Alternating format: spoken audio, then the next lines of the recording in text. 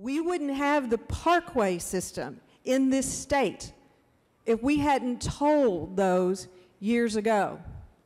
Now, the gentleman from Kenton and I are good friends, and we have worked together and sat on this back row and talked about the Brent Spence Bridge for years. And I am the first person to say that if he and the Northern Kentucky delegation and the Northern Kentucky community do not want that project, then we need to listen to those folks.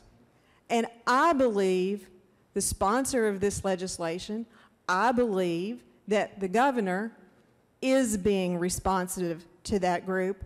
That's the reason there's language in this bill that says that a P3 cannot be used to build the Brent Spence Bridge unless it comes back to this chamber, and unless and until we affirmatively decide by the will of this body that down the road this delivery model could be used to construct that bridge. That's not the decision that we're being asked to make here today.